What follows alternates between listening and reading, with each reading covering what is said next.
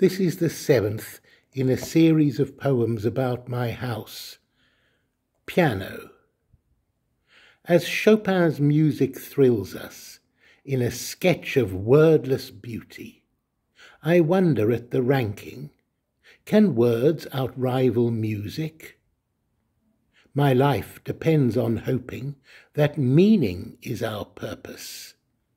Yet Chopin's work defies that and paints the world as abstract.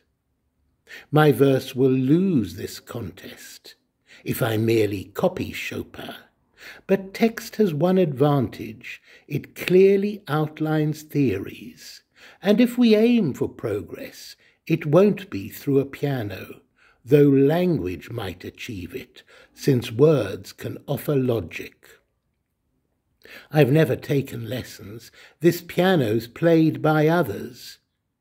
I don't require sonatas, not like mealtimes or a bookshelf, though I'm glad the piano's present to remind me of the question of which secures salvation.